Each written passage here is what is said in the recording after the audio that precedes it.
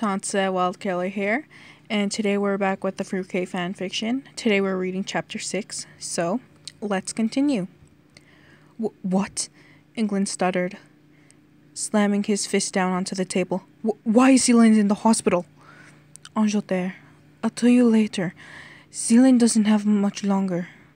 Celine cooed into the phone, feeling a tear down his own cheek. Without a thought, England grabbed his bag along with his keys, running out the door. "Sealand!" he yelled, although no one could hear him. The drive to the hospital was long and risky, but he got there. "Sealand? I'm sorry. I'm so sorry." He rested his head on the bed, where he could see Peter Kirkland, the one who wanted to be a country so badly, struggling to breathe. "I'm so sorry." "But, brother?" Celine struggled, making England cry harder. "I'm sorry. I've been the worst brother anyone could ask for. I'm sorry, I'm so sorry," he hiccuped, feeling a hand on his head. No, Celine coughed. "You've taught me a lot. I love you," he sniffled, now crying as well. "Please, don't let me die." "Celine," England responded, hugging the little boy. "I don't know what to do." "Mr. England!" The nurse looked at him, as if asking him to step out of the room. He obeyed her orders, leaving the rest of the countries to care for the little country. "I'm sorry to say, but there may not be a chance." What do you mean?" He grabbed her shoulders, now eyes wide.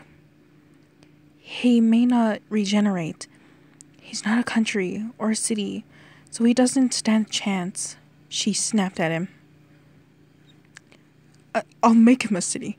The city of Sealand. Yeah, that's it." His hands fumbled with the phone in his pocket. "Hello, yes. I would like to speak to the Prime Minister." "Hello, sir. Yes. I have a request. Please, please. I'm begging you. Make Sealand a city." "Yes, you can. I don't care." "You don't have a paper on you right now. My little brother is dying. You can't let him die. He's all I got." He heard nothing at the end of the line, causing him to break down. I can't let him go. Please." England gripped his shoulders, guiding him back inside the room. "Sealand, is there anything you want to tell us?" America calmly said, not too loud for once. "Brother, can't do this. I can't die," Sealand cried. And the line on his monitor made a loud noise, signaling his heart was stopping. He glared at England, eyes filled with tears. "This is your fault!"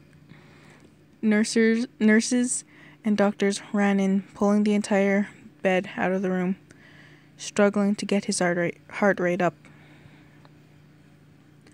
1 week later, England wasn't to be seen. Gone. "Angleterre, come out," France told him again. "Go away," England sobbed. "Ow." France raised his eyebrow and kicked open the door, seeing England with the knife from a few weeks before, bundled in his hand, cuts jagged across his body. "Hey, England!" France yelled, rushing over to him. "I finally got the courage. I did it." England smirked, laying his head down on the ground. France ripped the shirt he was wearing, drying his wounds. "Why would you do this?"